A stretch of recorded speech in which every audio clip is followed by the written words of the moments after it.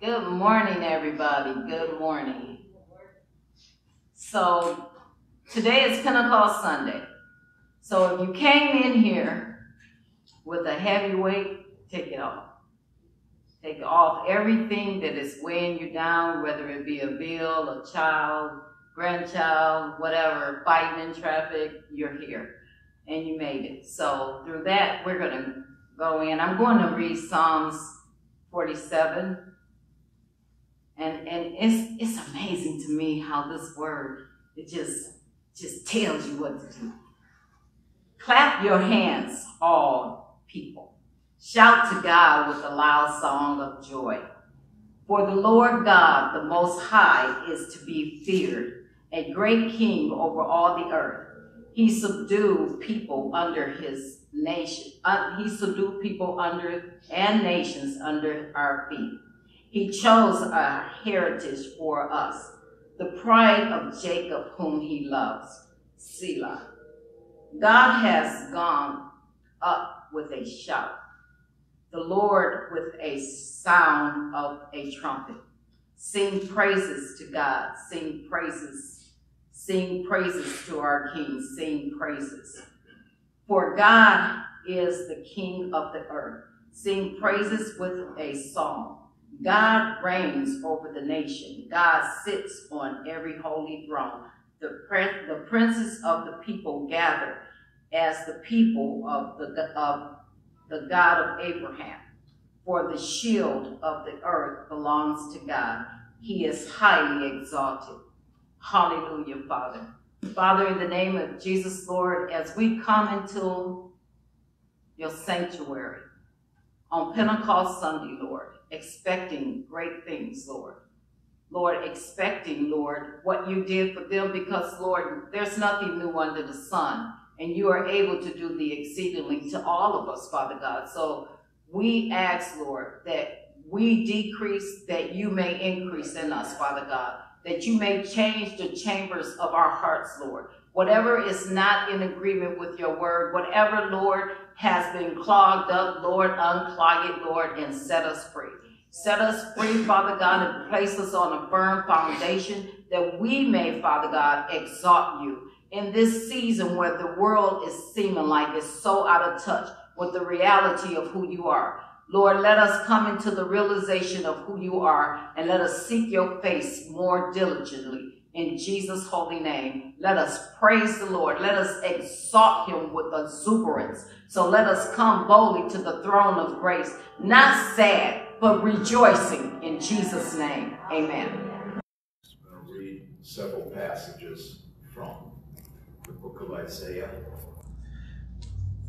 Key passages that mention the Spirit of God being poured out so that the purposes of the Lord might be fulfilled. Isaiah is divided into 3 sections.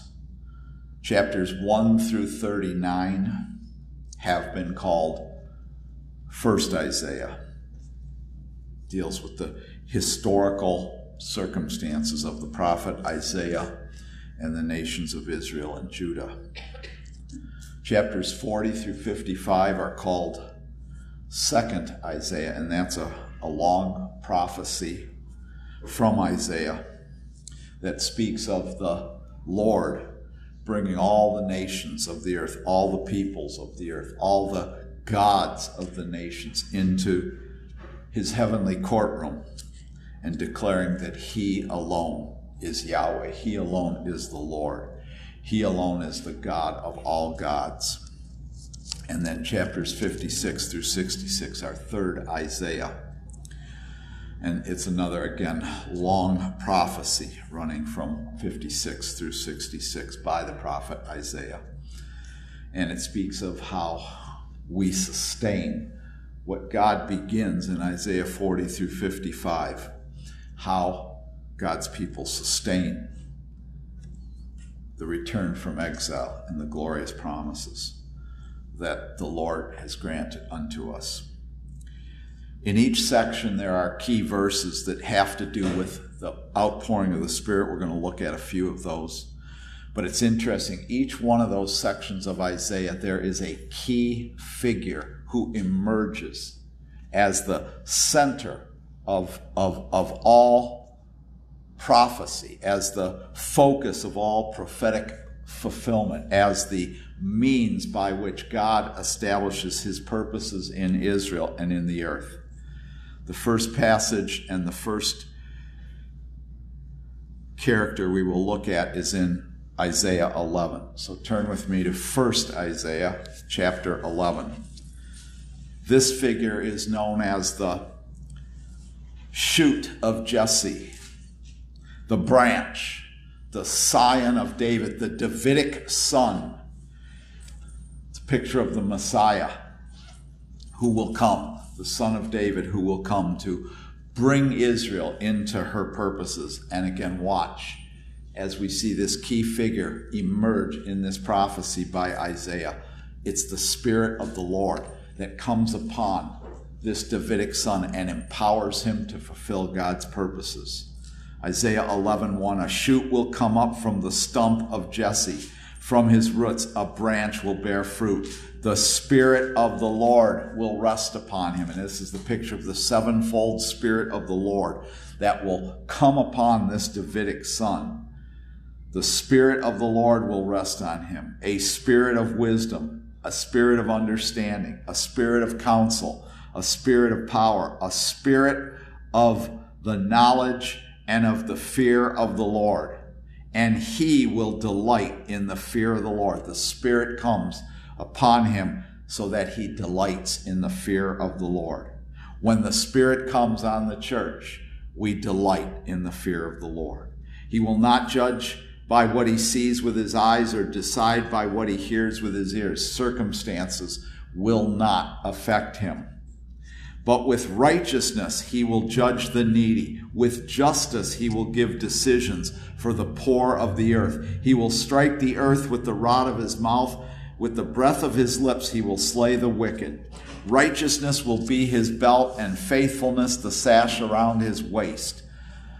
And what is the accomplishment of this righteousness and this justice and the fear of the Lord that the Son of David brings? The wolf will lie with the lamb.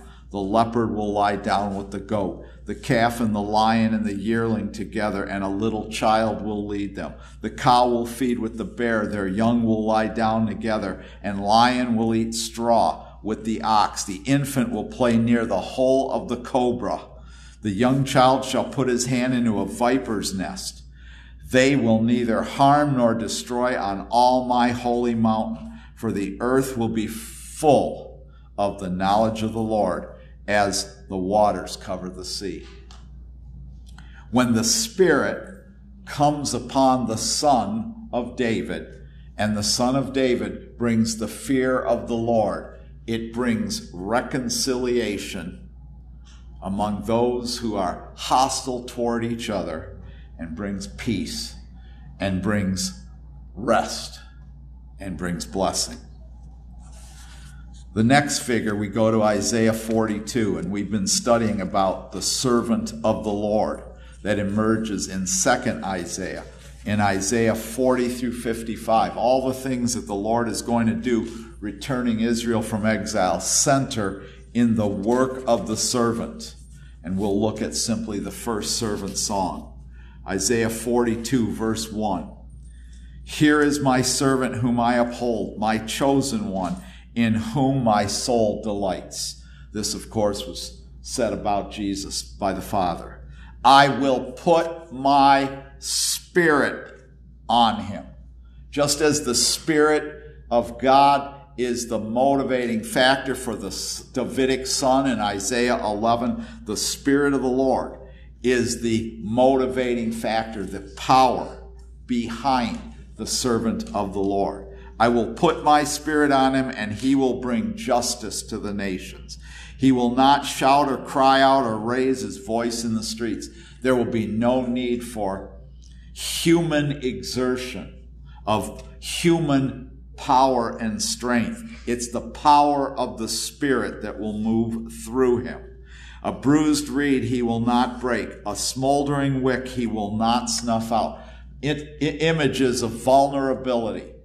The servant does not come to crush the vulnerable. The servant comes to save the vulnerable. And that's what justice is. That's biblical justice. That's divine justice.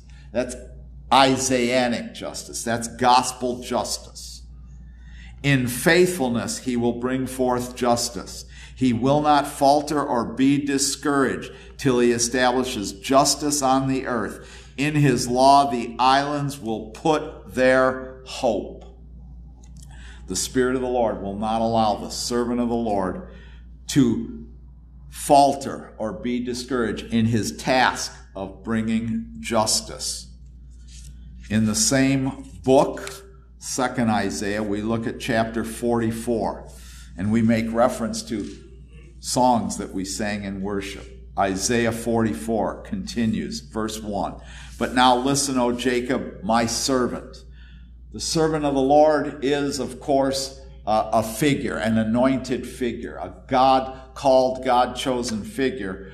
But God's people are also part of that. Their histories are intertwined. The servants and the people of Israel, Jacob. Now listen, O Jacob, my servant. My servant, from Isaiah 42, will make you, Israel, Jacob, Judah, people of God, church of Jesus Christ, will make you into the servants of the Lord, moving in the same anointing to bring justice. Israel, whom I have chosen, this is what the Lord says. He who made you, who formed you in the womb, and who will help you. Do not be afraid, O Jacob, my servant, Jeshurun, whom I have chosen, my upright one. For I will pour water on the thirsty land and streams on the dry ground. I will pour out my spirit on your offspring and my blessing on your descendants. They will spring up like grass in a meadow, like poplar trees by flowing streams. One will say, I belong to the Lord. Another will call himself by the name of Jacob. Still another will write on the palm of his hand, belonging to Yahweh, and will take the name Israel. The Lord will bring all his people together. And just as the Spirit is upon the Davidic son, just as the Spirit is on the servant, so is the Spirit upon us to accomplish the purposes of the Lord. And then in Isaiah 48,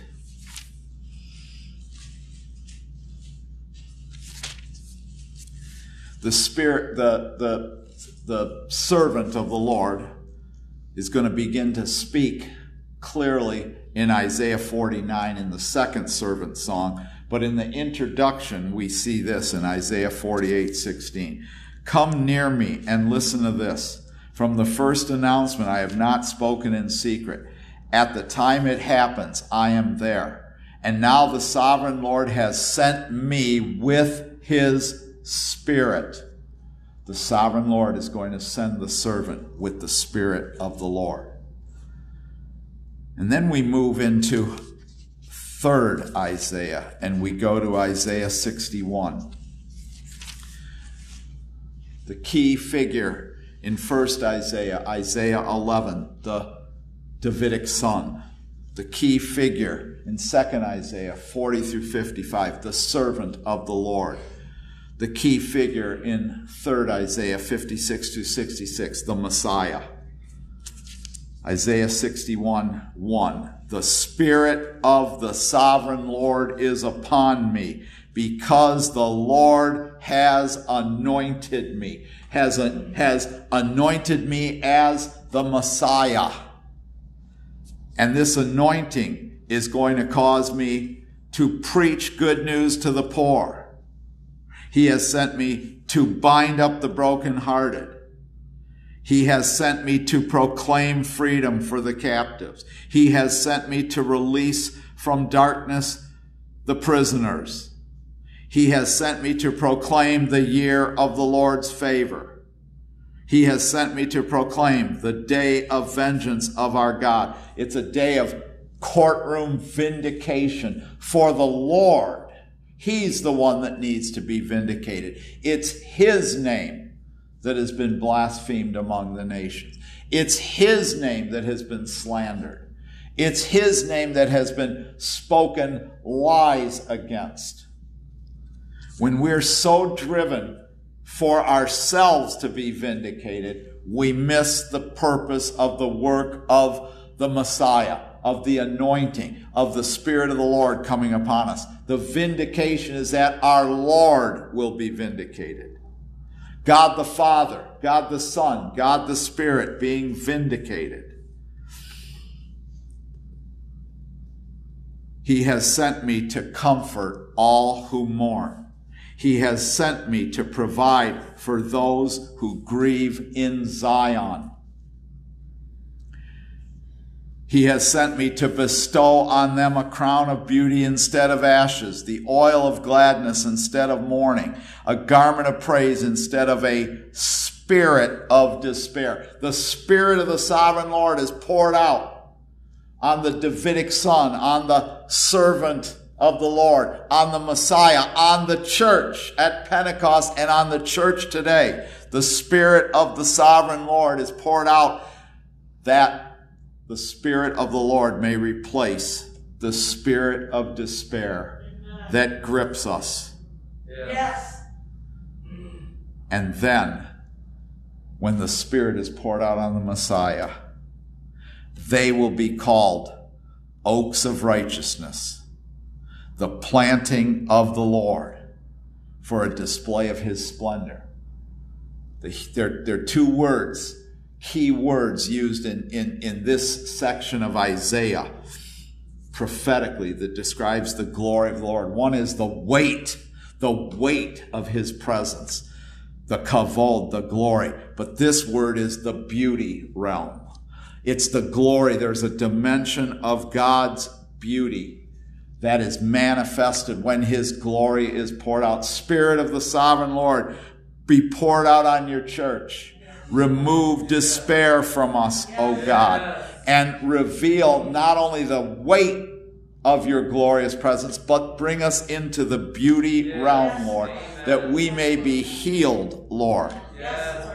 That we may be healed. And you give us a crown of beauty instead of ashes, oil of gladness to replace our mourning, garment of praise to replace our spirit of despair, that we might be called the oaks of righteousness, the planting of the Lord, the display of his splendor. When the Spirit is poured out on the church, we will rebuild the ancient ruins and restore the places long devastated. Lord, when we look around at the Father's house, Lord, the Father's house is desolate, Lord.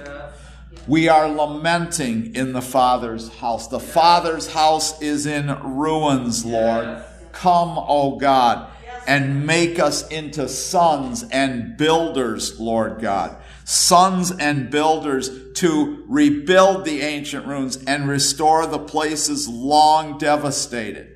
When the Spirit comes on the church, they will renew the ruined cities that have been devastated for generations.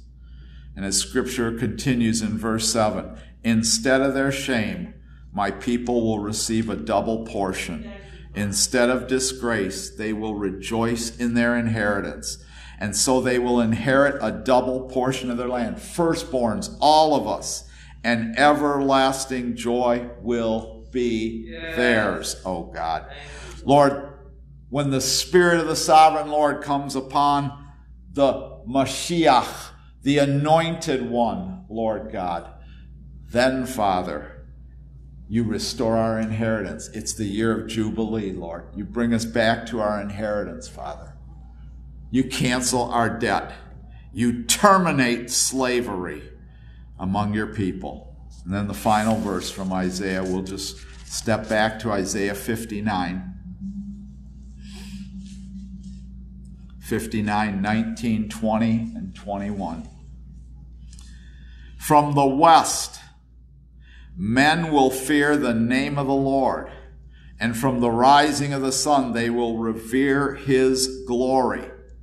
For he will come like a pent-up flood that the breath of the Lord drives along. And even though most of your translations say the breath of the Lord, remember the Hebrew word ruach can be translated wind, it can be translated breath, it can be translated spirit. So we reread this, for he will come like a pent-up flood that the Spirit of the Lord drives along. Yeah. The Spirit comes and brings anointing. The Spirit comes and brings healing. The Spirit comes and brings rest and restoration. But the Spirit also comes and drives us forward inevitably to fulfill what God raised us up for. Beyond that, what God created us for. We have been created for this hour, church. Spirit of the Lord be poured out upon us. Drive us along like a pent-up flood that the Spirit of the Lord causes. The Redeemer will come to Zion, to those in Jacob who repent of their sins, declares the Lord. And that's what we're going to do when we partake of the Lord's Supper momentarily. We are going to repent of our sins. The Spirit is being poured out. We're going to repent of our sins in the presence of our Redeemer, our kinsman Redeemer, the one who buys us back from debt slavery, and he returns to Zion. So we say, Spirit of the Lord, relocate our lives in Zion. Yes. May we be relocated Christologically in Christ in Zion, because the Redeemer's coming to Zion, not to us. We go to Zion, and he comes to us by our faith and our hope and our love in Christ Jesus. As for me, this is my covenant with them, says the Lord. This is the covenant that the Spirit of God will drive us into. This is the covenant that the Spirit of the Lord will bring us, in which the Spirit of the Lord will bring us to Zion, and where we will meet the Redeemer. As for me, this is my covenant with them, says the Lord. My Spirit, who is on you, and my words that I have put in your mouth will not depart from your mouth, or from the mouths of your children, or from the mouths of their descendants, from this time on and forever, says the Lord. The Spirit of the Lord says there is a continuity among the generations.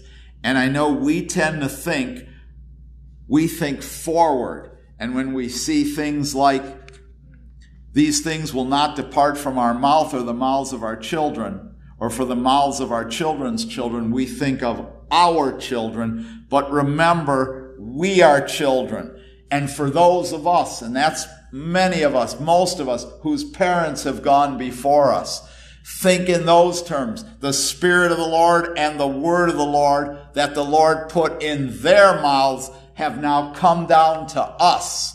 And it's both forward and backward. It's a generational unity accomplished by the Spirit of the Lord. When the Spirit is poured out, he breaks down all division between generations. He breaks down all divisions between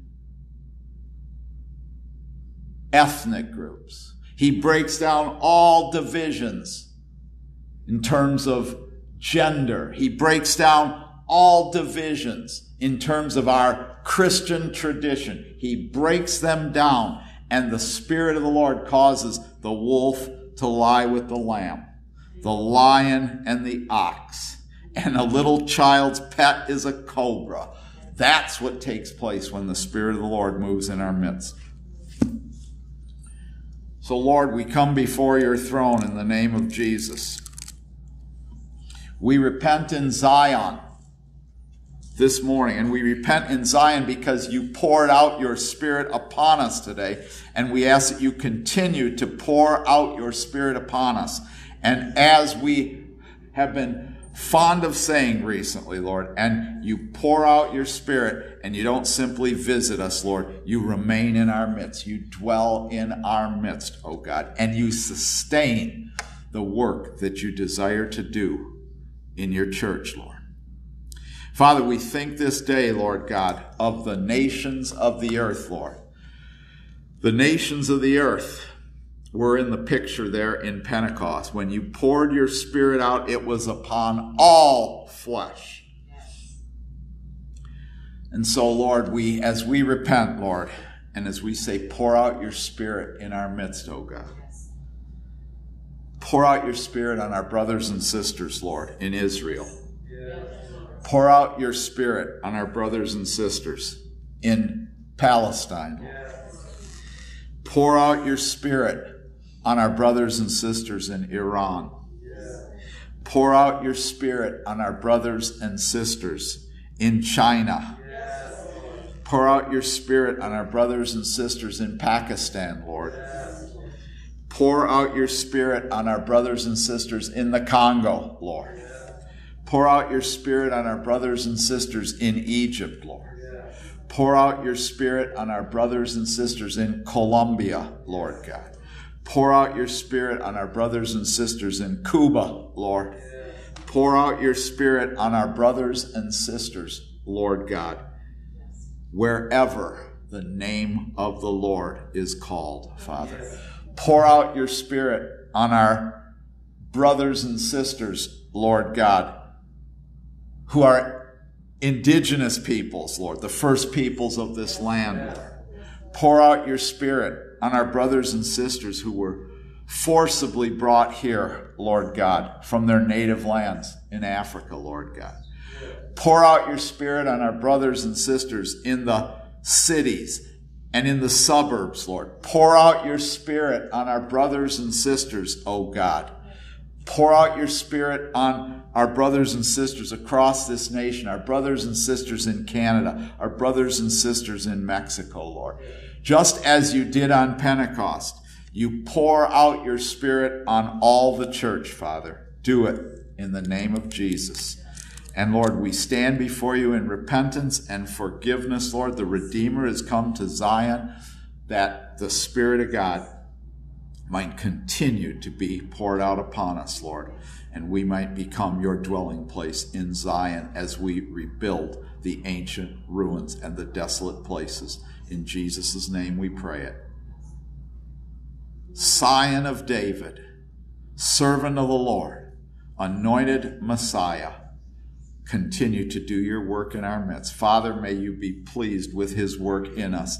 Spirit of God, complete the purposes of the Lord for human history in us. In Jesus' name, amen.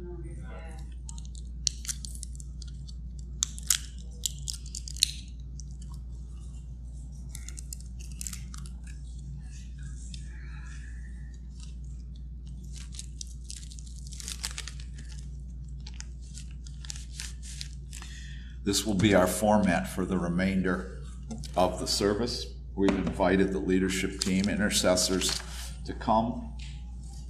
We pray together as a leadership team every Friday night. We pray, we speak, we share what the Lord has given to us for this congregation. The intercessors come together weekly and pray in the same manner. And we're going to invite leadership to come forth. They may share a word and then pray. They may just come up and pray, but we're trying to reduplicate what happens to us on Friday nights when the Spirit moves powerfully and mightily in our midst when we come together as leaders, or Friday afternoon when the intercessors come together. So with that in mind, we're just going to invite the leadership team and the intercessors come forth one by one. Share, pray, or do both. But definitely pray. Amen. Well, I'll go first. I was kind of hoping to go last, because then I could see what everyone else was sharing. I'm just going to tell you what has been going on with me. Looking at Psalm 62. I'm going to read Psalm 62 and then I'm going to explain. Psalm 62.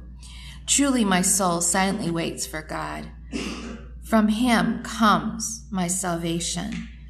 He only is my rock and my salvation. He is my defense. I shall not be greatly moved. How long will you attack a man?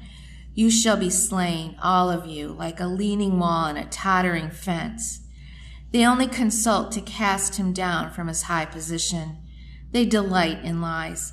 They bless with their mouth, but they curse inwardly. Selah. My soul wait silently for God alone, for my expectation is from him. He only is my rock and my salvation.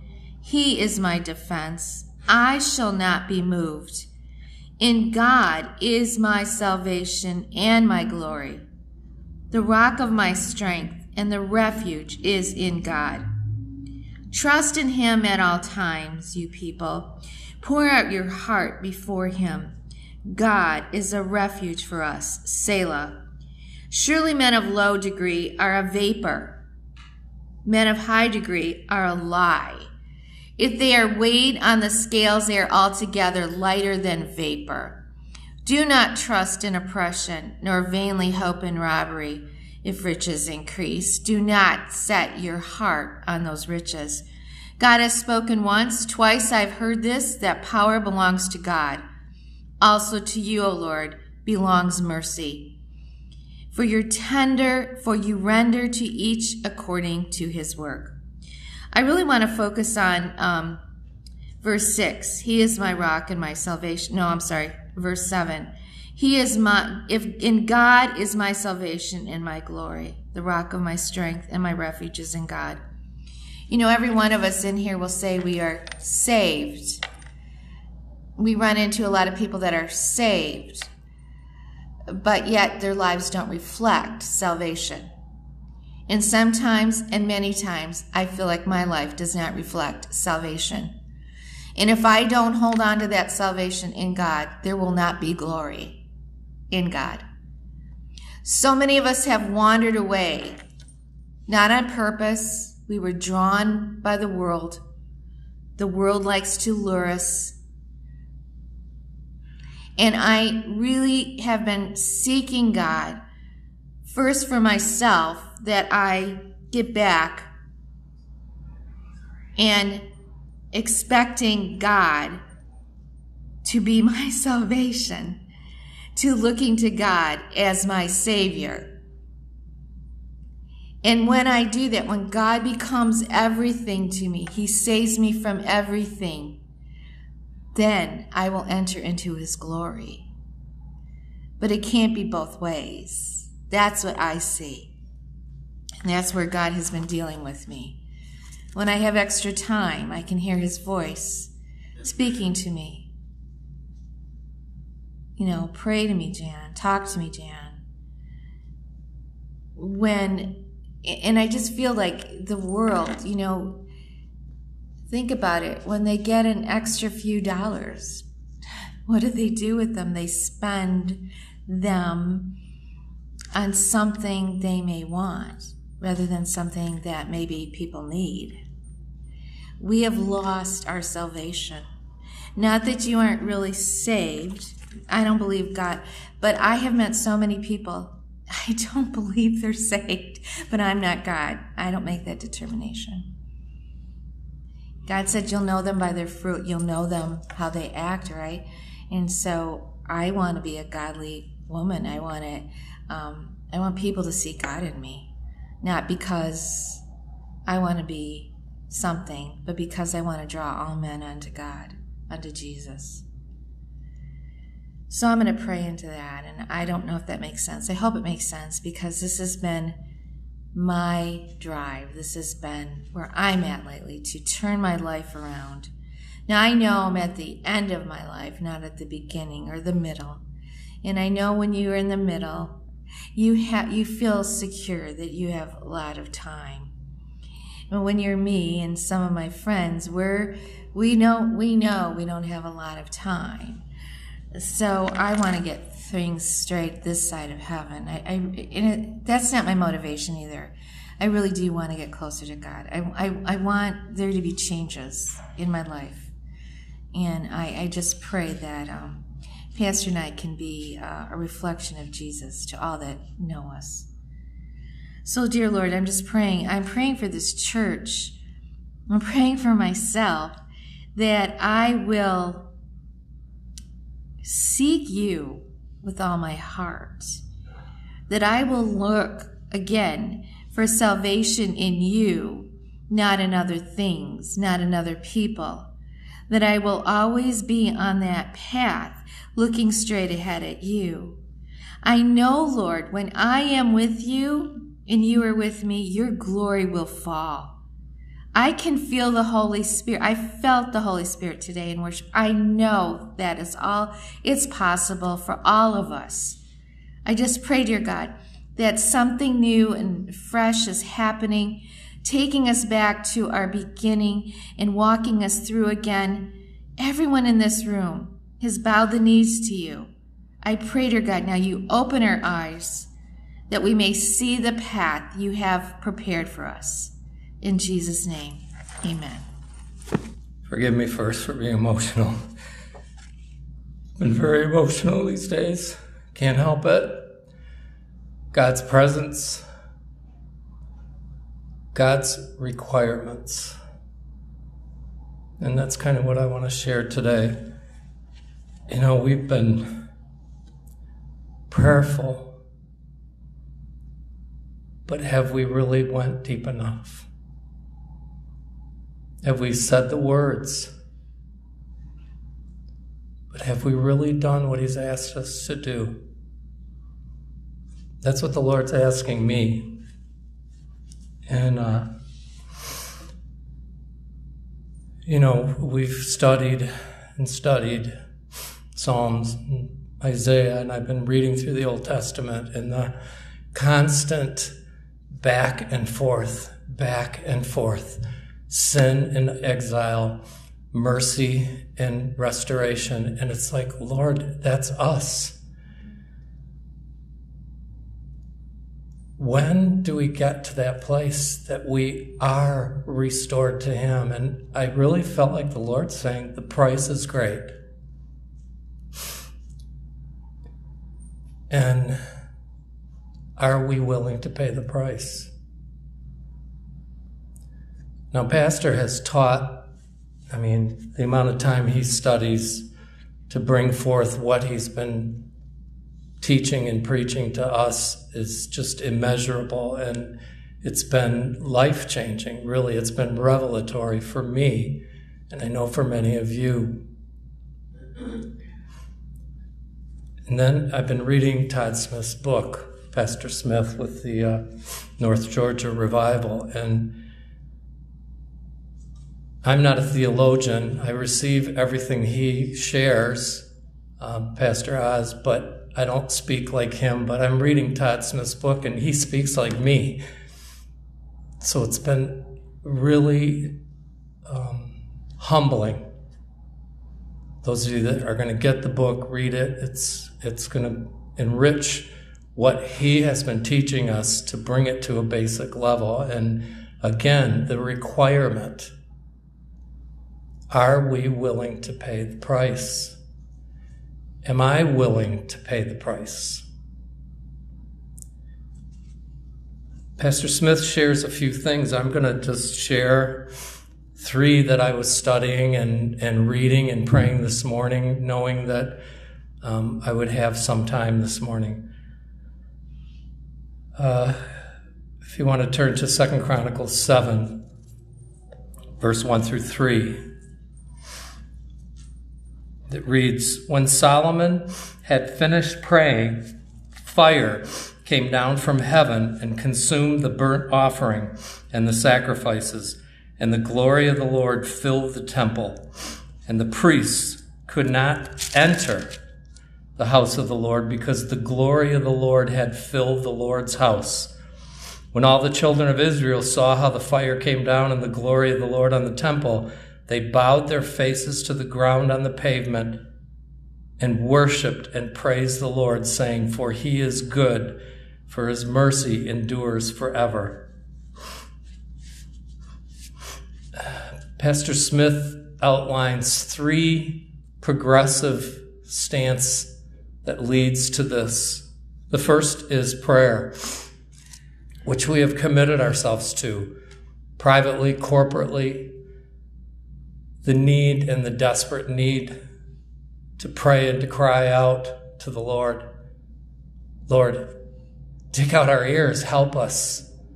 It's not about my needs. We all have needs. We all have serious needs that we pray for our own selves and our families. But I'm talking about a cry to the heart of the Father that he is requiring.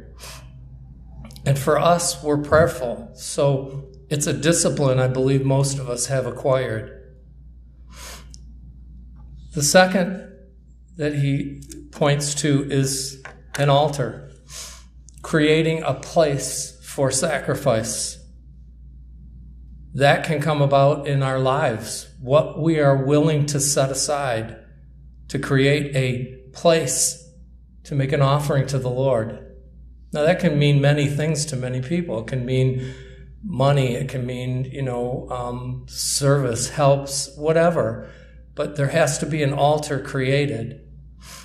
And it has to be prepared properly. When the Lord, and I'm reading through the Old Testament, everywhere there's an altar built, it's very specific in how it's built, what it's built from, and the very place that it needs to be built, because it has significance.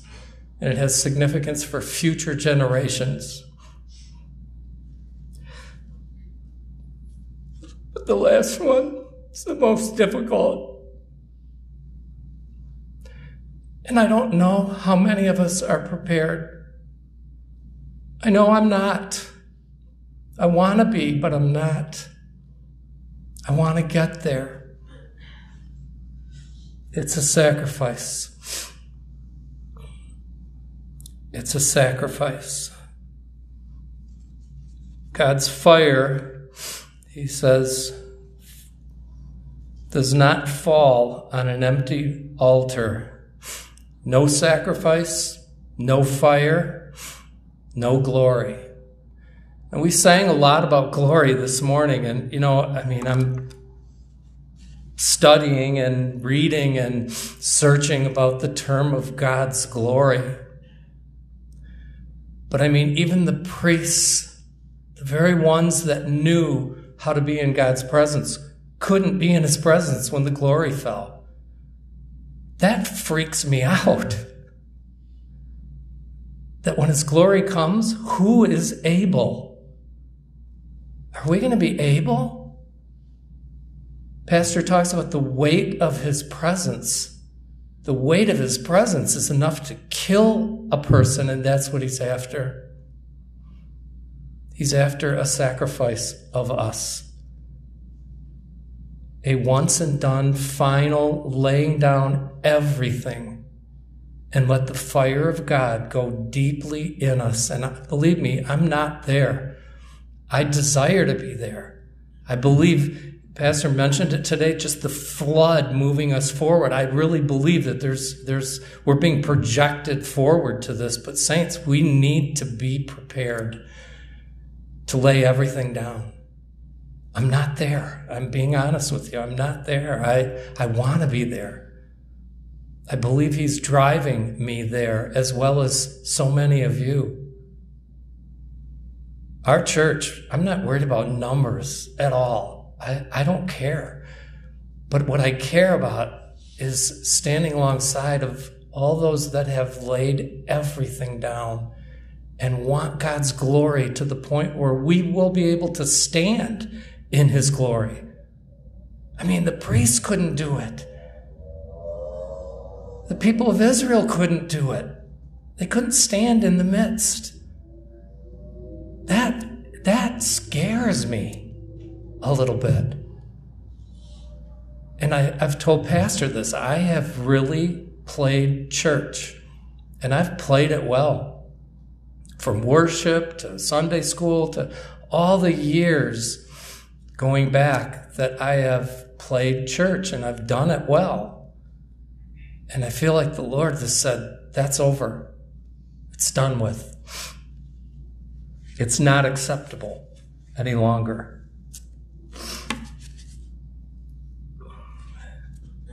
You know, there's something unique about sacrifice. You want to be a sacrifice? Death draws God's attention. Pastor Smith said, Todd Smith, that, you know, death draws his attention.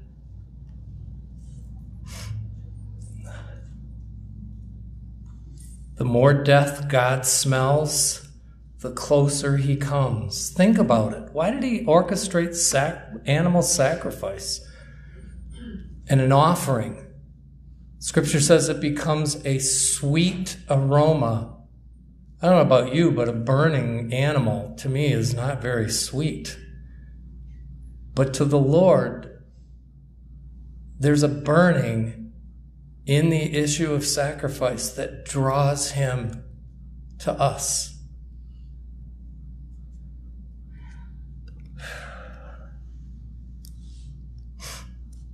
That's in Leviticus 1:17. Burning flesh is a sweet aroma to the Lord. Burning flesh attracts God's attention. So I'm just being totally honest with everybody, and I'm going to pray now. I'm not there. I'm a little afraid. God's made me a man to be able, you know, like most men. We're able. Been able all my life. A little too much at times, and God said, you know, back off. Been in his way a lot. But I really, to be unable to lay everything down and lay on that altar and allow his fire to come down and consume every part of me, I desire it, but I'm scared, you know, to let it all go. So just pray with me now. Lord, this is a very unique place. It's like being between two worlds.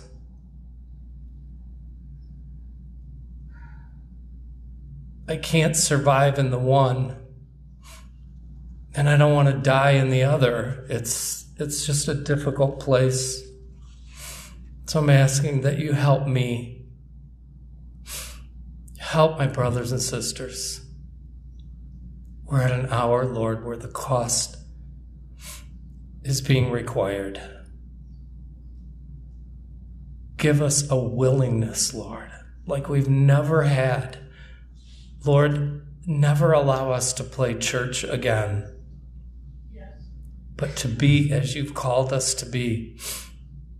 Disciples, discipling others, an army, warriors, that, Lord, we will step away from those things that have tied us down, consumed our time, social media, all manner of foolishness, Lord, that has captivated so much of our time. I pray, Lord, help me. Help me to utter those words. As I hear you say, whom will I send? I want to say, send me.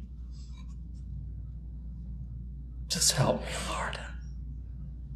As I lay down everything at your feet today, Lord, begin to work in me, Lord, those things, and work out of me those things that need to go to make me a willing vessel, Father. I pray this in the precious, precious name. Lord Jesus, you are everything. Amen. Really wasn't gonna share unless the Lord gave me something. I really didn't have anything. Last night, right before I went to bed, excuse me, the Lord reminded me about Esther, and you know, we all know the story, so I don't want to spend, you know, time going over the story, but you know, she's taken basically just a commoner and goes through all these changes and all these sacrifices. and goes through, according to Scripture, a year of preparation. I mean, she gave up a lot. She changed a lot, right? And we're talking about that. A huge transformation she went through. And we come to the point where, her, the man who raised her father type, finds out there's a plot to kill all the Jews. And she doesn't want to do anything about it.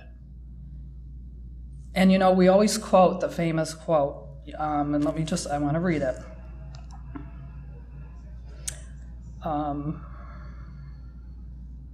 Yet who knows whether you have come to the kingdom for such a time as this. And you know what? I love Esther. It's one of my favorite books. And this quote has championed me so many times. And, Lord of the Harvest has a call on it like this. I know it does. And, hasn't our heart always burned with this sense of knowing there's great things God has called us to as a body? And I mean, I know it, that I know it, that I know it. I mean, some of what we're expecting God to do and move and abide with us is nothing new. It's been in our hearts all along. And this church is called to greatness. And we have been called for such a time as this. But you know what we forget, and it never dawned on me until last night, the Lord showed me? It came with another rebuke before she's championed like this. And we forget that she was changed and she sacrificed and she gave so much. And yet here she is going, that's enough. Had enough. In her palace, the queen, she's got things to do. Can you imagine she's the queen? She's got stuff to do. I guarantee you she's got stuff to do. And listen to what Mordecai says to her. Do not think in your heart that you will escape in the king's palace any more than all the other Jews. So number one, if you really want to do this, if you really want to accomplish all that God has put in your heart as part of this body, you're not going to escape just because you're in this house. And this is the part that should really get us, guys. If you remain completely silent at this time, relief and deliverance will arise for the people that we're called to minister to from another place. But you and your Father's house will perish. That puts the fear of God in me, because you know what? He don't need us, guys. No. Amen. If she was not willing to continue to change and sacrifice, even in her palace, even with that crown on her head, God was going to raise up somebody else.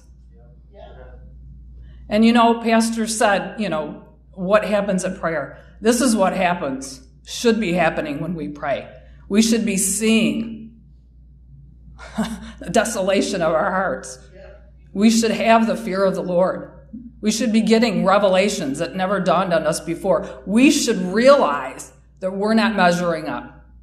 And one of the other things that it says in that book, I devoured 3/4 of that book on Friday. I actually had a day that I could absorb some things and didn't have queen stuff to do. One of the things it says in that book is, if it's Sodom and Gomorrah out there, this is why. Amen. So what are we lacking in the church? And I'm not talking about Lord of the Harvest and our pastors. I'm talking about the church as a whole. Right. Where's our power? Where's our effectiveness? Amen. I'm not walking on scorpions and not getting bit. I'm not laying hands on the sick and getting healed, seeing people healed.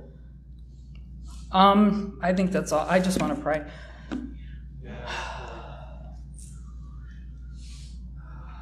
Lord, you have called your people, not just us, Lord, all of your people, to great and mighty things, Lord. And there is a season, there is a time, Lord, that we are coming upon that will be nothing, like nothing we've ever seen before, Lord. We know it, Lord. It burns in our hearts, and it has for so many years. Lord, have mercy on us and forgive us, Lord God, that we think we have reached queenly status and don't need to sacrifice anything else. Forgive us, Lord, that we've arrived. Forgive us, Lord, that we forget that you can raise up other people if we choose to not obey and sacrifice what you're asking us to. Have mercy on us, God, Lord. And in that mercy, Lord, and in that repentance, Lord God, champion us, Lord God, to do all that you have called us to do, Lord God, in Jesus' name. Well, Teresa, we're not identical twins, but we are twins in the spirit, that's for sure. I was sitting with Philip and open to the book of Esther when you were sharing, so I thought this would be a good place to jump in. I just got done doing months and months of a study of Esther, and it, like Teresa, it has really, really impacted my life. And overall, in the whole book, it doesn't mention God at all, but his fingerprints and presence is on the whole book. And as we were studying, we looked at praying and fasting, that it was, something that was done in that day. And then, Esther had others praying and fasting, even non-believers, with her to see the will of God being accomplished and the enemy, Haman, being defeated. And it's interesting to note that what was put in motion by a foolishness of the king at the time could not be revoked because it was stamped with his authority. And so, we oftentimes come to a place where we're perplexed at how things are developing in our walk with the Lord, how we thought it would be versus how it actually is. Do you know what I'm saying? And so, anyways, as the edict went forth and Haman made his plans, we know the end, the villain is destroyed. But really the purpose for Esther was not just for herself and the favor that was upon her. It was for others. And that is the purpose of the church. It is not just that we would succeed, that we would defeat the enemy, but it is for others. And so what happened is, she still was very upset when the edict of the destruction of her people was still in plan and it couldn't be revoked. And so what happened is the king did another revision, and God does a revision in our lives sometimes, and it doesn't look like the original of what we thought. But he revised it so that they could fight for themselves. The Jewish people could fight for themselves. They could take up arms, and they actually did do that. And so my point is, really going through the story, I think it's really smart to read this. There's so many lessons to be learned. But in the very end of the story, what happened when the Jews were successful in fighting, which I think we need our war cry back, right? Not just to stand in the Lord's favor, but that favor is for an equipping for the future and for others. And so anyways, when all was said and done, in chapter 8, verse 17, there was the Feast of Purim for the first time, and that was a celebration and joy of defeating the enemy. And it's still a holiday to this day. And even in the holiday to this day, when they repeat the story among themselves, the Jewish people, when they say Haman, they boo out loud. And so it's an ongoing story. But really, here's the crux of the whole thing that I'm getting at in verse 17. And in every province and city, wherever the king's command and decree came, that's that second decree, the change, the Jews had joy and gladness, a feast and a holiday. So the church, the Jews were celebrating and having a feast. But here's the thing. Then many of the people of the land became Jews because fear of the Jews fell upon them. And this is really the plan of God, I believe, all along, not just for the Jewish people, but for the Gentiles as well.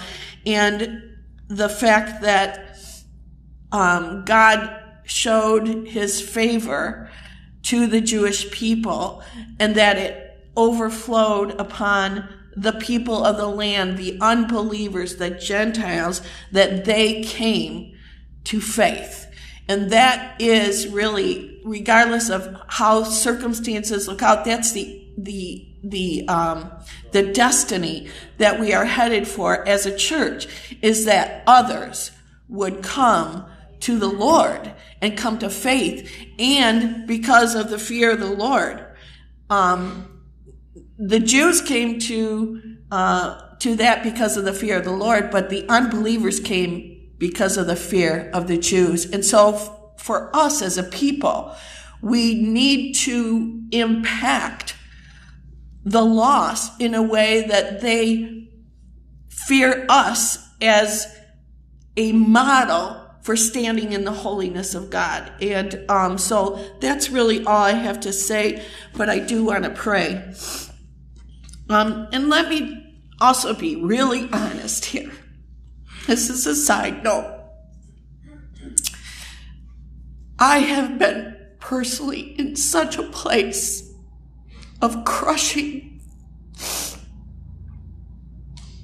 absolute grief and sorrow over what's been going on with my grandkids and what they face and what their parents face, that I receive solace and comfort the very, very most when I am with the saints. When we are praying together, I receive strength, I receive supply. And so for all of you that are out there and are feeling alone maybe in your faith, and maybe feeling that you can't do this, I want to just say, connect in the Spirit, connect to the body of Christ, get on the phone, get on FaceTime, pray with people, have communion over the internet, whatever you may do. It may be different than what it's been, but I will say that the body of Christ in this hour has become so important to me, vital in not only surviving, but overcoming and reaching that final destination about others and not just myself. So Lord Jesus,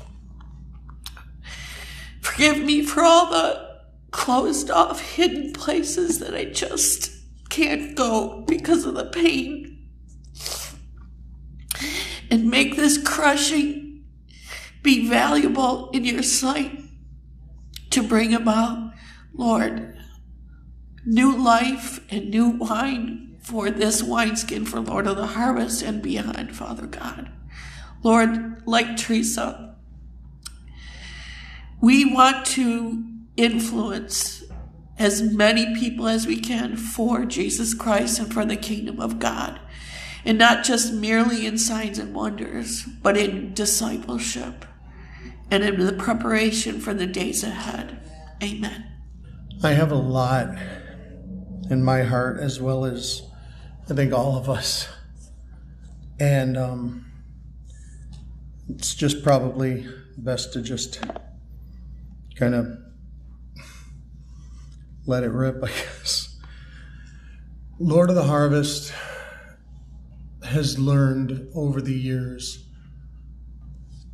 right prophetic, right discernment, right justice, right discipleship, right character. There's so many things we've learned, and there are still so many more that we have to. And just two that I think are really coming up. Since Pete Beck came, he spoke to us last about hope. And honestly, I believe hope is something that we need to have, a right hope in this hour. There's obviously the church at large has to have a new understanding of a right unity. But that's one that is going to take a lot of time. I mean, we're at a place in the American church where we're arguing over our selfish ways about stupid things like this. And that's, I hate to say it, this is a bad place for the church to be. And I bring up the word hope, and I want to say, like, there are things, Pastor Janine alluded to it, Teresa standing here is a visual of it. There are heavy, heavy, heavy, heartbreaking things going on in our church. It's not, I stubbed my toe, can you pray for me? There are like 1 in 10 billion diseases, that members of our body are afflicted with. There's cancer that our body is afflicted with. There is struggle where there's been victory. There's been struggle, and it seems like we can't, like, we're praying and we're laying our hearts down to the Lord, and we're just crying out to him, Lord, move, Lord, move, Lord, move. And it sometimes feels like nothing is happening. And I guess this is why when I keep hearing Pete Beck's words about hope coming to us. And there's more to it, but I mean, I think it's this one. Yeah. Romans 15:4, I just want to throw this one out there. Everything that was written in the past was written to teach us, so that through the endurance taught in the scriptures and the encouragement they provide, we might have hope. So there's kind of a precursor word, endurance, there. I guess maybe we're learning right endurance in this hour. And, Lord, teach us to have right endurance. One thing we're also learning is we're learning suffering. And I haven't read the book yet, and I will as soon as it's available for us. But I think he talks about suffering, if I remember correctly. I know he talked about it in the message. So we are, as a church, having to learn about right suffering. And, like I said, we're at the American church, we're fighting over suffering about having to wear a mask, or suffering to actually have to think of somebody before ourselves. And that's really a hard place to be. And I alluded to this during worship, and I agree with Pastor Philip. I'm not there. I don't know that any of us are. But I can tell you we can have hope, because I found somebody in Scripture who was human and not just, fully God and fully man. For those who would say, well, Jesus could do it because he was fully God. So I found an actual human. Paul was warned several times not to go back to Jerusalem. Excuse me. It's a downfall of having technology sometimes. And so he's warned, but in Acts 21, 12 and 13, they're talking to him. This is like the last warning. And here's the subtitle above it. We all warn Paul, but he is immovable. Lord, make us immovable in this hour. See, so when we heard him say this, we and the people begged Paul not to go up to Jerusalem. Then Paul answered us, "What do you mean by unnerving me with all your tears? I am perfectly prepared not only to be bound, but to die in Jerusalem for the sake of the name of the Lord Jesus." Here's how they reacted. Since he could not be dissuaded, all we could do is say, "May the Lord's will be done," and hold our tongues. I'm blown away by this, that Paul can have that kind of resolve. And so I'll go back to the things that I said. We've got so many heavy things to pray for. And it's like, Lord, are we asking amiss? And maybe in some ways we are. Because my heart, because I love this cute little blonde-haired, blue-eyed boy with this adorable smile named Jackie, I want to see him well because I love him. Or Teresa's one of my wife's closest friends, and she's one of our closest friends, Joe and Teresa, their family. We love them, and we want to see her well. Or whatever the situation, we want. So maybe I'm asking amiss or what? Do we have the resolve that Paul had? For the sake of the name of the Lord Jesus.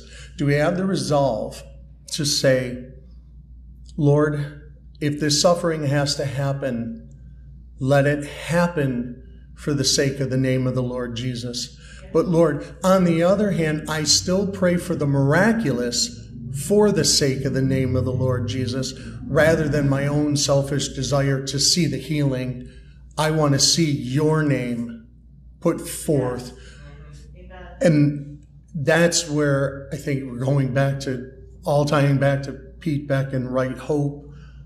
Lord, we have to endure, these things. Give us a right hope so that we see things for the sake of the name of the Lord Jesus. Yes. Father God, we're not there. As we've all come to those conclusions, Lord, and we're only going to see a part of you. And even as we grow, we're one church, only going to see a part of you. But Lord, we want more of you. We at this body we've alluded to it all day. We've talked about it for weeks in leadership and in conversation with each other. We don't just want you to come visit and have a nice worship service where we can throw up our hands and feel good for a few minutes. Lord, we want you to dwell here. We want you to dwell here. And Lord, we want whatever goes on to forward the name of the Lord Jesus. We want whatever suffering we're having to go through to push forward the name of the Lord Jesus and to bring glory to the name of the Lord Jesus. And Lord, yes, we will continue to cry out for the miraculous in every situation. But even that, Lord, show us how to do it right so that we forward the name of the Lord Jesus and not do it in our selfish desires.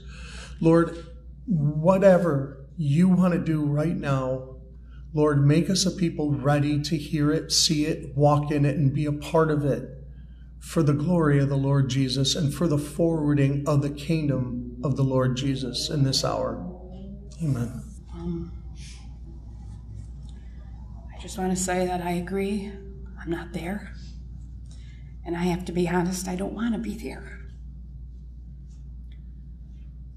And I don't know how all of you are feeling, but I'm getting to the place where I want the Lord to change my heart about being there.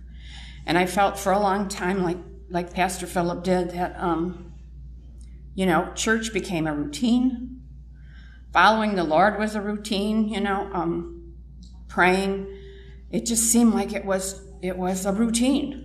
And so I really inquired of the Lord, and I was like, okay, something has to change here. If we want the Lord to move in our midst, like we're talking about, if we want him to be the depths of our heart. Something has to change. And I heard 2 words in my spirit, and it was, be intentional. So, you know, I'm not real,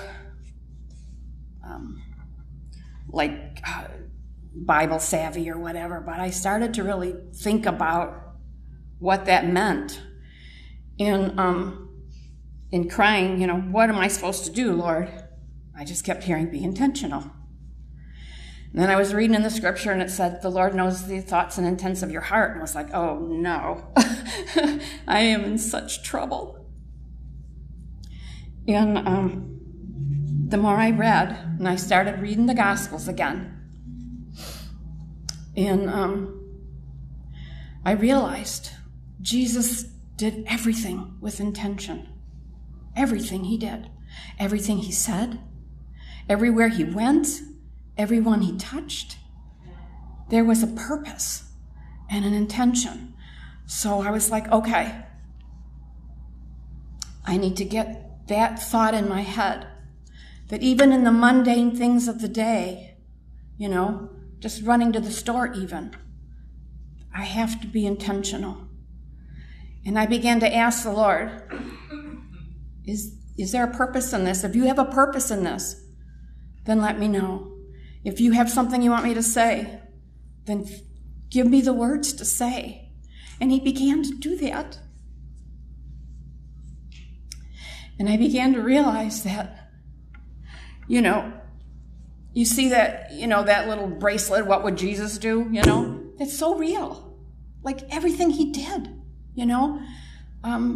Even becoming a baby, being vulnerable. Even when he was in the temple at 12 years old, there was a purpose to it. He had intention, you know. Having to go through Samaria. There was a woman at the well, you know. Being in the crowd and then intentionally pointing out that somebody touched him and was healed. You know, intentionally not going to see Lazarus until he died, you know, and then raising him from the dead. Everything. And then I read the scripture that said that he had steadfastly set his face toward Jerusalem to go to the cross. And I'm not steadfast in that, but I want to go if that means that he will be glorified, that he will be shown in our midst, that he will be displayed to the neighborhood, to those that need a touch from God, who need to be healed and delivered, and, you know, so I don't know where your hearts are at, but I'm just being honest where my heart's at. So I just want to pray, Lord. Lord, we say over and over, and I've said over and over, more of you, Jesus, and less of me. And that includes going to the cross. And you went for the joy set before you, Lord God. And so, Lord, I just pray that you would cause the intentions of my heart and the intentions of our hearts to be that would bring you glory and honor, that your glory would be displayed in our midst, Lord God, that you would come and stay. Yes, Lord. You would just not visit us when our hearts were there, but even when our hearts aren't, Lord God, that you would come and stay and change our hearts. Yes. Lord, we thank you that you are a God of redemption and restoration. And we ask, Lord God, that would be in our midst, Lord God, that we would move forward where you have called us to be, Lord. Because like's been said, you have called us to something greater than this. You have called us. And I say, Lord God, that one step at a time, we'll go forward. We'll walk to the cross. And maybe it's not willingly, Lord God, but in obedience, we go. And we say, have your will, have your way with us. for the sake of your kingdom, and that you may receive the glory and honor through your Son Jesus, and by your Holy Spirit, I pray. Amen.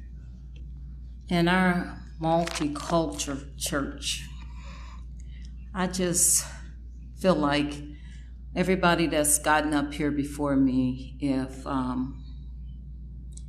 if you guys are struggling so hard with being saved and the presence of God to dwell within you, then I'm just a heathen. And because in this multicultural church, when I came in here, the thing, and I know I've said this to you guys all the time, is I experienced is love, but not your love. So I need to make that clear. It wasn't your love that I experienced. It was the love of the Father through you guys that drew me. So let the love of the Father, y'all know, because I keep, as I've been praying and praying, I keep seeing crowds and crowds. And not understanding these crowds until you guys came up here. When we're praying together on Wednesday, Tuesday, whenever the days may be, we bring crowds. It's not just us, our house. We bring crowds. So in bringing those crowds, we're not just selfish. We're not into ourselves. We're so consumed with, I got to pay the light bill. This child right here, I'm about to smack him. We're not consumed with that. We're not selfish, and God has been so good because there has been miracles. There has been where God has opened up doors and done different things. There has been suffering. Suffering is something we're going to have until we take that last breath. So, me personally, I'm with Louise. I'm kind of with Louise. I'm never going to be there because I'm so out there sometimes, and I'm like, you made me like this. But I love God so much, and I want the things of God. But when people see me, and what they like about me, it's not me. It's the God I love. It's nothing. When a Muslim lady screamed my name, she tripped me out because I'm like, I know she know I love God. And I know they hear me praying sometimes. So when she said, Joyce, pray, and in front of people like she did, she wasn't calling me. She was calling for my God. She wasn't calling for me. So when people see us out and about, and even in this neighborhood, some people in the line, they'll say that they might not want prayer. My whole thing is, really? How can you tell me you don't want prayer? You woke up this morning. Really?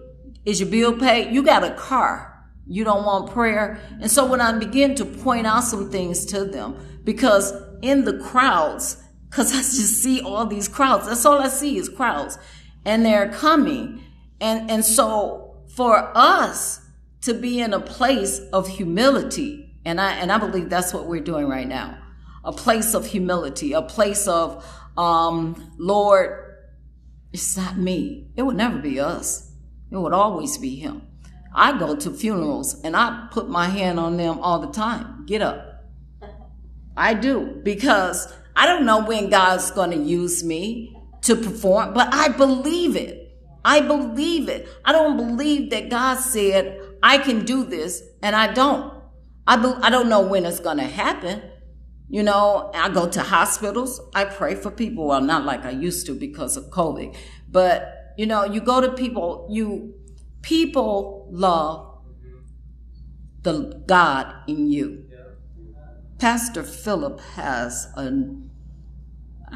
he has a big auditorium of people that he brings, and Pastor Oz, they bring so many people in prayer. And I'm like, and so I don't say anything, not because I don't have a lot, because I do, but if I was to say all the things that was going on in me, like on my way to church this morning, ambulance, I'm praying.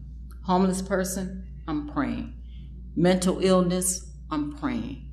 Get to turn the corner and it's an accident, a really bad accident, I'm praying.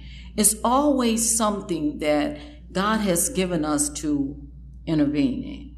So I don't want to become so focused on me. So when I'm so focused on me, well, I ain't doing this, I ain't doing that, I turn TV off. I read more. I'm asking God to give me revelation knowledge of what he's doing, what he wants me to do, what is my plan, what his plan and purpose is for me in this earth, and how does he want me to flow in this earth? How can I be, we say we love God. How can we demonstrate that to the neighborhood? They see church as, oh, let's go get this. Oh, let's go get saved. Let's show you how to walk in a place where God is your God. Let's go do that. Let's not go to the church with your hand out all the time. Sometimes, amen, I'm just all over the place. But because I could just do this and do that, and I just like, and then I have to calm myself down too, because with loving kindness haven't I drawn you. And it's God's love that draws. It's not my love. My love is so contaminated. Like I had on the way, they gave me and Trayvon the wrong food. No, they didn't give me something. And you go through drive-through and so I can be a Pastor Oz. I'm gonna say it like that. So I'm praying on the way there. God, I'm sick of that spirit that I'm so sick of it. So I said, God, I don't want to do that. So when I get there and I tell the young lady, I said, I didn't get everything I ordered. She said, well, drive around. I get to the lady that gave me my order. I said, you gave me this, but I also ordered that and I didn't get it. She looked at my receipt. She said, you're right. She gave me my food. I said, thank you very much. I drove off. I was like, God, it was my choice. I chose not. So I'm like, wow, I chose not to be confrontational. I chose not to. And God gave me that strength to not do it. And so I was just so happy. But I wanted to read something too. For our boast is this, the testimony of our conscience, that we behave in the world with simplicity and godly security, not by earth wisdom, but by the grace of God supremely toward you. For we are not writing to you anything other than as grace extended to more and more people. It may increase thanksgiving to the glory of God. So let our thanksgiving and what God has trusted us to do, God has trusted us right here. There's I believe the explosion on 8 Mile and Shaner is going to take place. I just believe that. I believe it's taking place in the middle of a pandemic. I believe that our surfer, man, you talking about somebody mad at a broke toe and a hand? Oh, but sometimes God will allow things to happen because you need to sit your little butt down and chill out. And that's just Joyce one-on-one. So for me, my multicultural church, I love you guys. And I love the way the word of God comes from you. I love your humility. And it teaches me as well. I'm not a person that is boastful, because when Pastor Oz will call me and text me and say, would you read? And everything on the inside of me is screaming no. But I can't, because Pastor it's like, then I have to tell y'all this, and I'm going to pray and sit down. I woke up in the middle of the night crying so hard. I just was crying. And all I saw was these two. And I was like, okay, God, what is that? he showed me he's given me new parents. You know, new parents. My father was a Pastor Oz, but he wasn't spiritual. My mother was a Pastor Jan, but she wasn't spiritual either. So I cried and I cried because I was trying to understand that. I didn't want to be like my mother. I wanted to be like my father. But even in being like my father, he wasn't saved. He didn't know God. And so when I woke up and I was just crying and I couldn't stop crying, and God showed me that you guys are my spiritual parents. And I've never said that to you guys. And I'm like, wow, they are. They are my spiritual parents. And not only them, but look, I got spiritual sisters. Pastor Janine, man, Mary Jo, Teresa, man, I'm sorry, I can go on and on because I love you guys. But let's pray. Father, in the name of Jesus, Lord, I thank you for what you're doing in our community of believers. I thank you, Father God, that, no, Lord, we're not perfect. We will never be perfect. We love a perfect God, and we trust in you, Father God. We trust in you to bring us everything that we need. We thank you, Lord, for the miracles that we have experienced. We thank you, Lord, for the suffering, Lord, because in the suffering, we still see you. Because, Lord, you have kept us in the midst of the suffering. You have not taken us out of the suffering, but you are strengthening us in areas that we need to be strengthened in. So, Lord, I want to thank you for that. And I want to say, Lord, I praise your holy name. I exalt you, Lord. And I thank you, Lord, for the things that you're going to do in this ministry. We look forward to it in Jesus' name. Amen. A couple of things. Earlier in the week, I'm going to say his name anyway. Scott Grosjean texted Pastor and asked him for a clarification or whatever, if you want to call it, on new wineskins. And the passages in Matthew 9, and Jesus says, you know what? Nobody puts new wine in old wineskins. Because if you do that, the wineskin will burst, and it'll not only ruin the wineskin, but ruin the new wine. That got me thinking. I couldn't leave that imagery, I couldn't leave that teaching alone all week. And another passage in John 2, this is after Jesus changes water into wine. The reaction to the people, to the president of the marriage ceremony, he says, you know what? Most people put good wine out first, and after they've drunk their fill and basically are drunk, then put out the inferior wine. But you have put out the best wine at last. Keep that in mind. Because I saw us, the people of God, as being wineskins. And I saw us, the people of God, as being old wineskins. We have been following the Lord for decades. And I believe even following the Lord, sometimes in our personal relationship with Jesus, that can get stale. We can take things for granted. And in that position,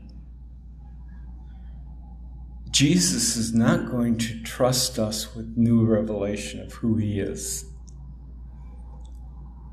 There has got to be a people prepared for that new revelation. Not in this church, because we have been taught better, that many people will say, I just want to go back to normal.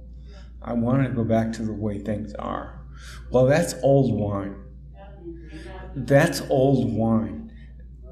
Just like the wedding at Cana, you know what? that wine doesn't satisfy us anymore. That wine doesn't taste good anymore.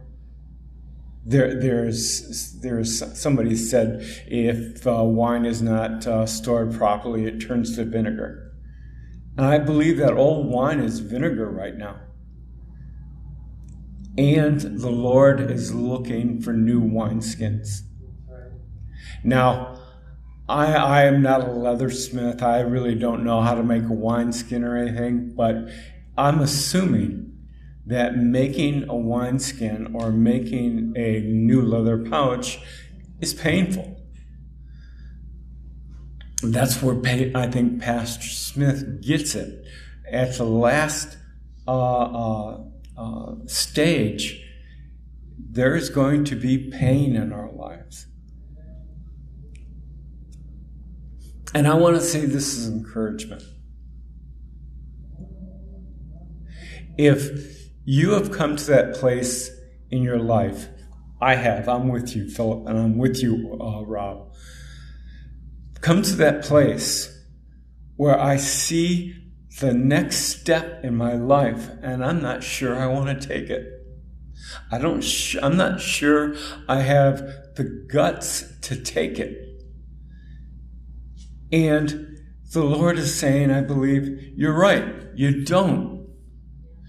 You're absolutely right. Because your wineskin isn't fully fashioned. My wineskin is not fully fashioned. Philip, your skin is not fully fashioned. Rob, your skin is not fully fashioned. That is not sin. That is us waiting for the Lord to fashion our wineskins. Because I believe, especially in this hour, I believe, but I have no way of how to identify it. There is going to be a fresh revelation of who Jesus Christ is. Not only to his people, but to the people of the world. Amen. And we are not going to be able to contain that new revelation of who he is until our wineskins are fully formed. And I look forward to it. You know, it's almost embarrassing because when people talk about not going back to the normal, you know, my thought is, okay, what's the new normal? I don't know. I have no clue. I have no basis on which to form an outlook of the new normal. I do not have an outlook of new wine. We've been going through the Gospel of John in Bible study. And the first half of the book of John is all about the new revelation of who Mashiach, who Jesus is. People of Israel, teachers, Nicodemus, had a form or an idea of who Mashiach was going to be. But as Pastor said, our concept of God is not God. So, I'm looking forward to that new revelation of who Jesus is. I'm looking forward to that new revelation of the kingdom of heaven in our day and age. And that's what Jesus was trying to show people early in his ministry, is that the kingdom of God has come upon you. We didn't have a full grasp of what that meant, or even what that looked like. But right here and right now, I'm with you, Phil. I'm with you, Rob. I am allowing the Lord to fashion that new wineskin for me. And I know it's going to be painful. I know I'm going to suffer loss. Just like Paul says, you know what? I have suffered the loss of many things for the knowledge of Jesus Christ, and I count them as dung. There are certain things in my life I don't want to count as dung. I'll admit that. There are certain things in my life I don't want to give up. I'll admit that. But right here and now, I want a new wineskin. I need a new wineskin. Philip, Rob, Pastor Jan, Joyce, my wife, we all need a new wineskin, because the things we are facing as a church are so overwhelming. The things we are facing as a church are so tragic and so high and above. We can't, it's like, I'll admit this too. Where did all these sick people come from? And they're not just sick people, as was said, I have a cold, These are sick people. They are people in infirm condition. Teresa, Jackie, Brock, fill in the blank. Without new revelation of who Jesus is and without a new wineskin, I can't help these people. I can't even partner with Jesus on knowing how to help these folks. And to me, that's overwhelming. To me, I feel impotent. But I said what I need to say. I'm going to pray. I'm going to pray for me, pray for all of us.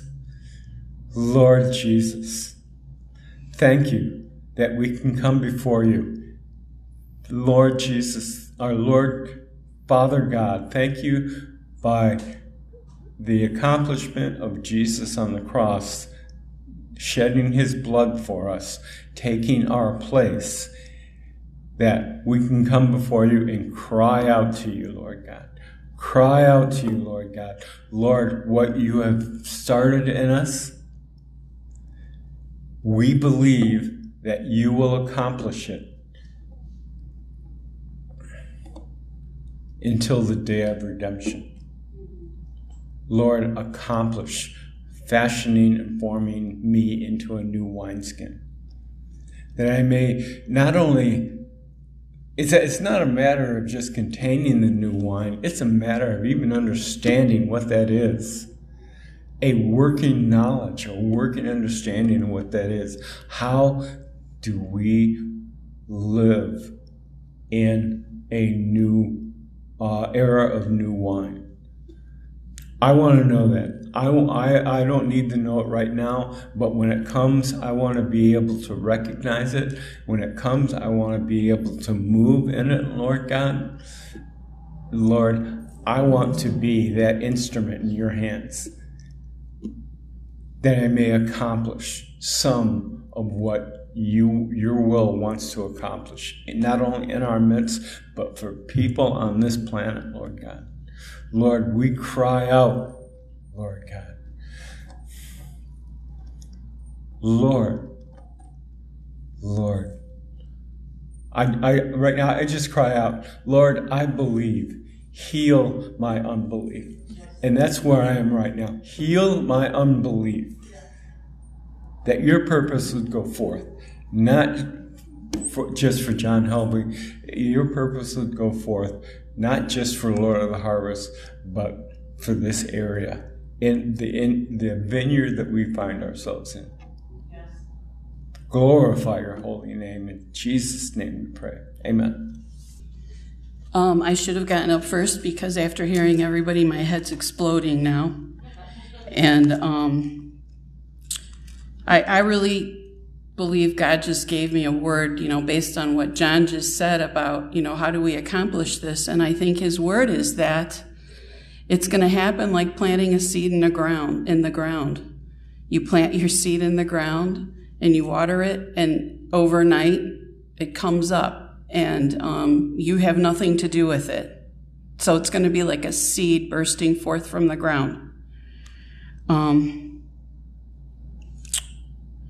But the word that I kept getting this morning and today is, and I need my glasses, and I always forget that I have them on my head.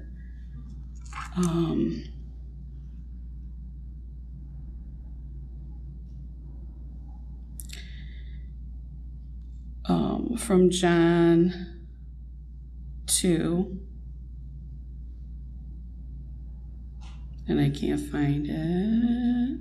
Anyways, I believe it's in the Old Testament too, but it was when Jesus was, there was Passover, and people were coming to the temple and they were buying sacrificial animals.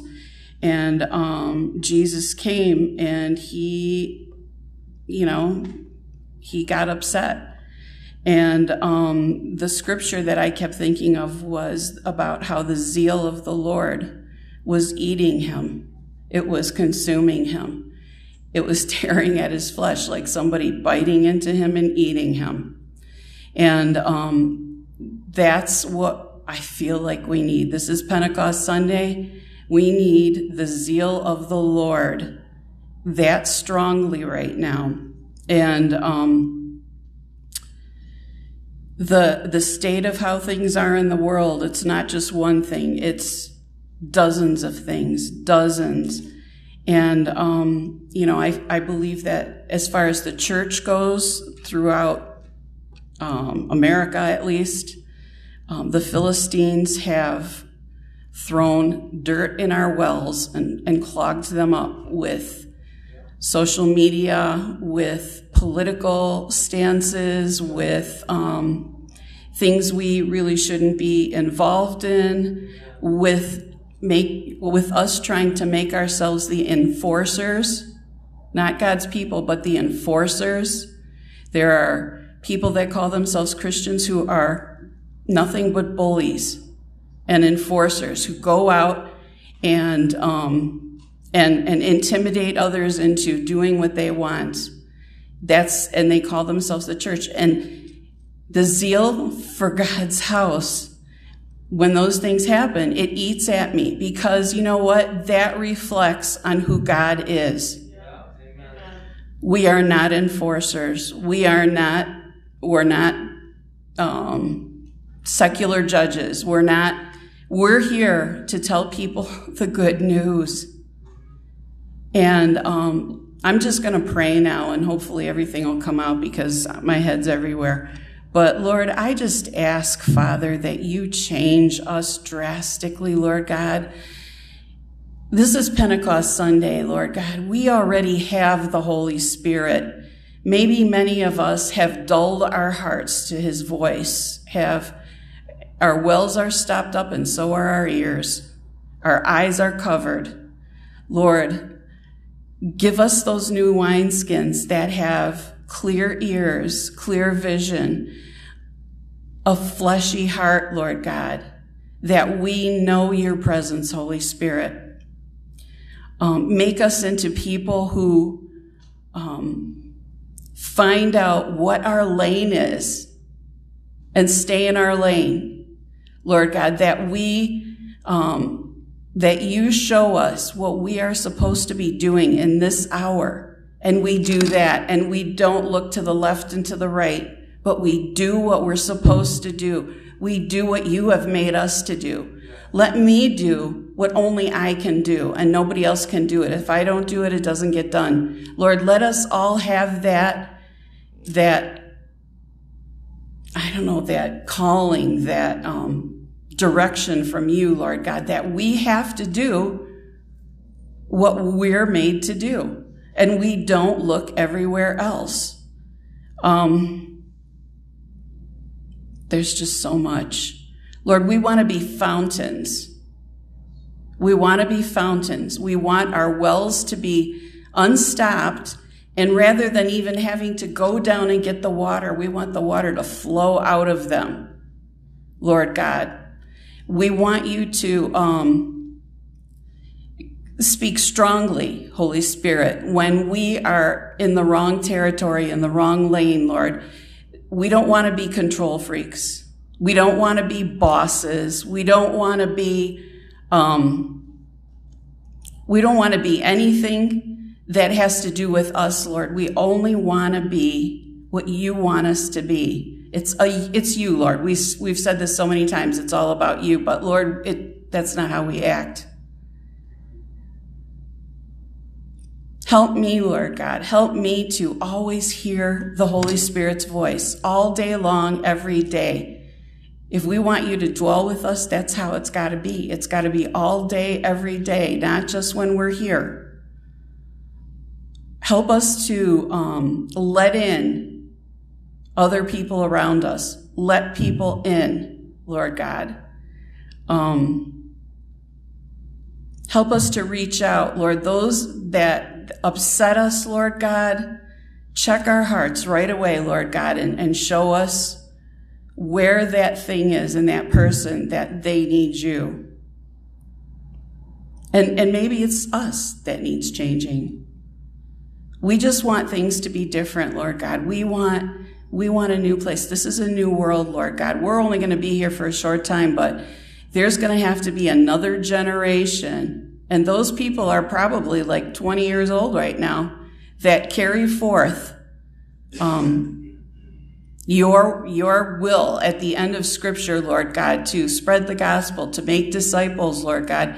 And we want to be part of that. We want to see a rebirth of the adoration of Jesus Christ, the Lamb of God. So I just ask, Lord God, that you do whatever it takes, Lord. We want to see the things of Scripture happen in our lifetime, Lord God. But above everything, we want you, Lord God, to be glorified. We want you to be what's left on the lips of those who encounter you. Not our names, Lord God, but your name. Not our fingerprints, but only yours, Lord. We just invite you, Lord God. Buildings are good because they keep out the snow and the rain, Lord God. But that's all it is. It's a building, Lord God. But even that, Lord God, has, become a theater for most of the church. We're not a theater, Lord God. Church on Sunday is not theater. It's not about entertainment. It's not about chasing after the newest and latest things.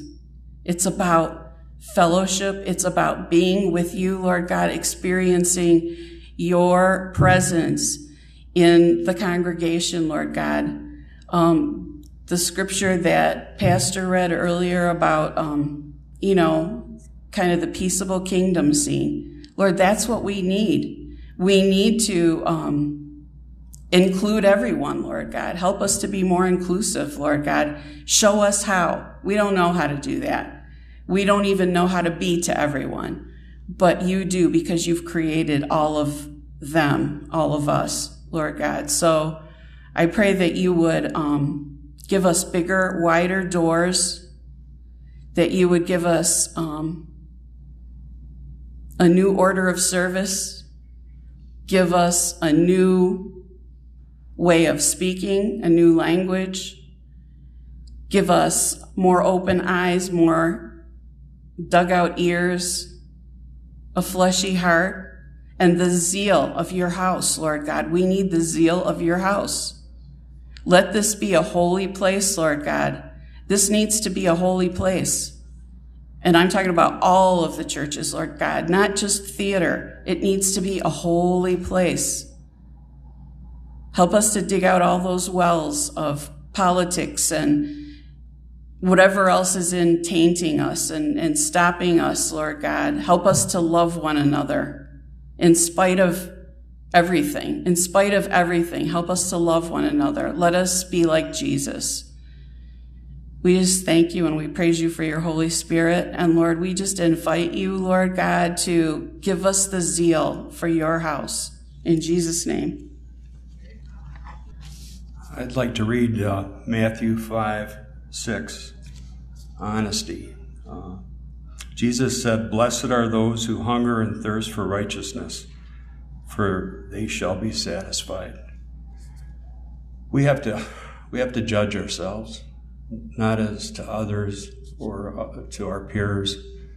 We have to judge ourselves to Jesus, and He's the only true gauge. And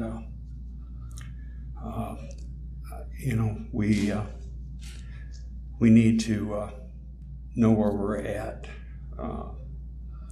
with that. And I'd like to read Psalm 1.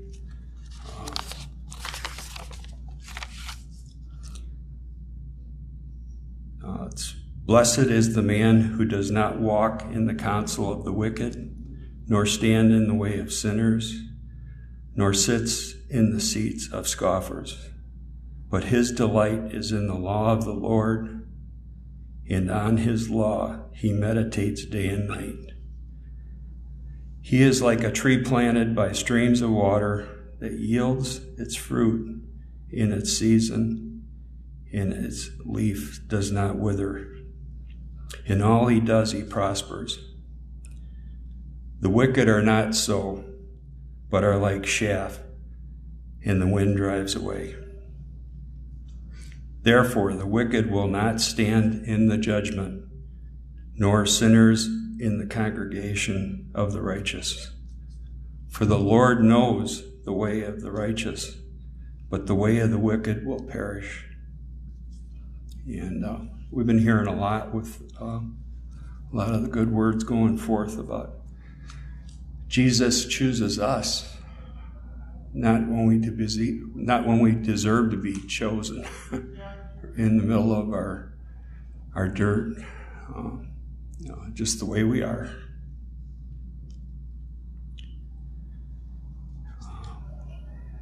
Anyone can rejoice in visits from the Lord, but turning our lives over to Jesus means giving up idols, our sins, for us to choose Him. And I'd like to pray. Father, Son, and Holy Spirit, none of us can do this without you. We need your grace. We need your power. God, just be with us. We want to be through you in these changes that are coming. We look forward to these changes that are coming. But we can't do it. We can't do it without you. So we anxiously await you, Lord. Thank you, Jesus. Amen. I kind of just got something quick to say, though. I've been kind of noticing how many times in our life did we get to where we're feeling really pretty close? And then how many times in our life do we get in the way? The older I get, the more I see Jesus, and I feel the presence when I'm in my weakness.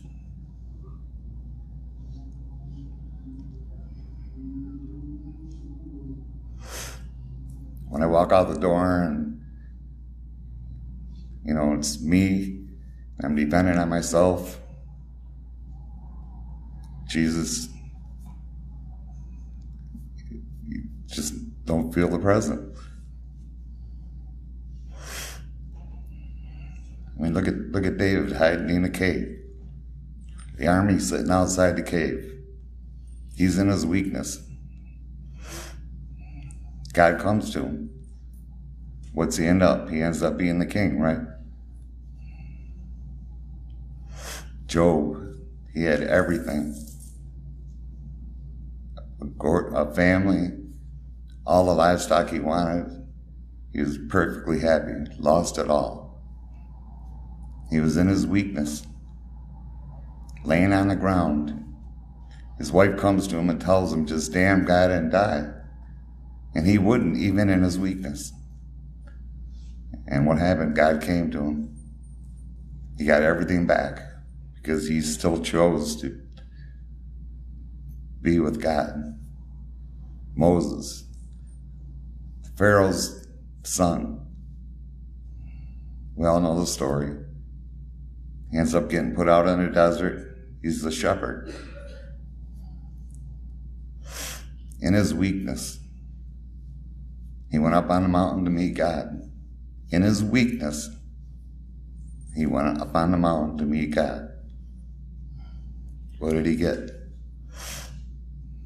God gave him the job of going there and saving all the slaves.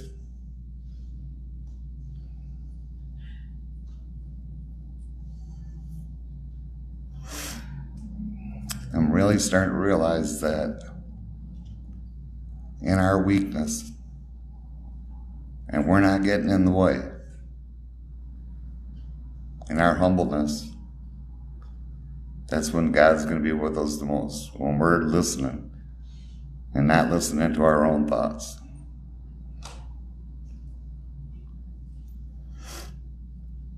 If all of us want to get somewhere, if the church wants to get somewhere, then we need to come to him in our weakness. It's all about him. Our strength is in him. Keep reading through the Bible. Look at all the different people in their weakness.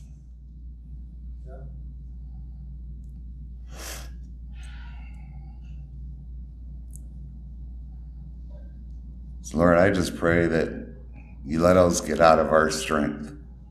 It's not our strength, Lord, it's you.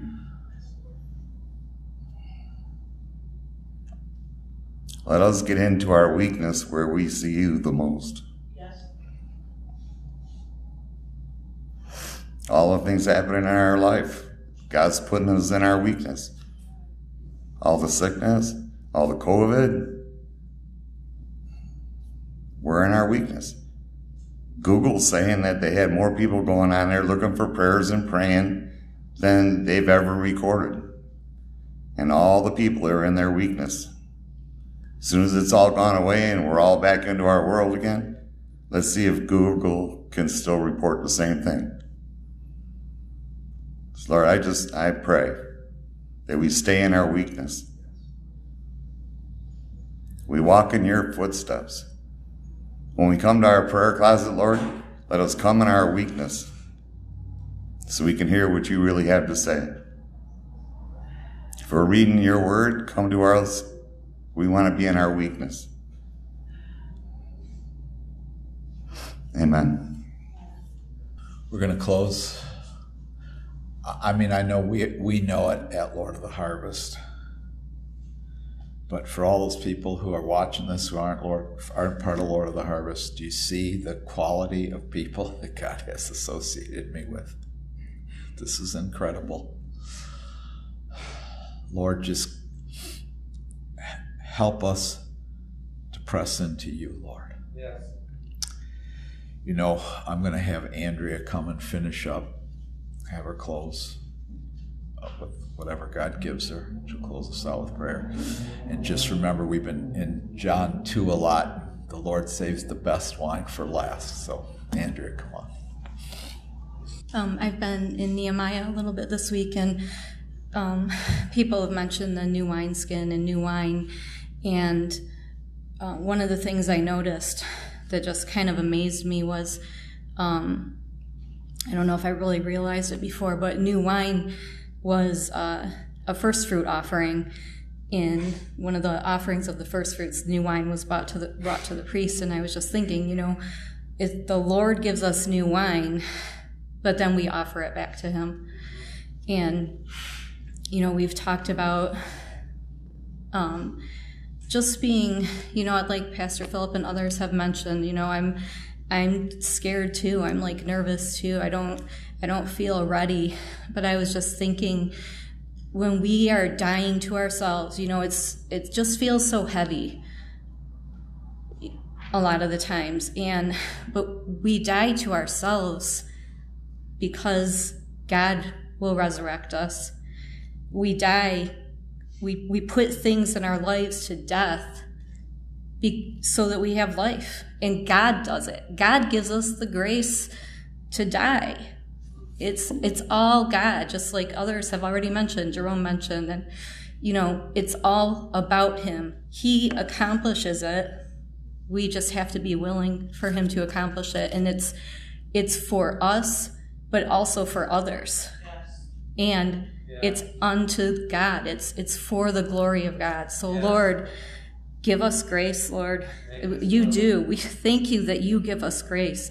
Thank you that we don't do anything on our own. We can't do anything on our own. And thank you, Lord, that you do it. You accomplish it.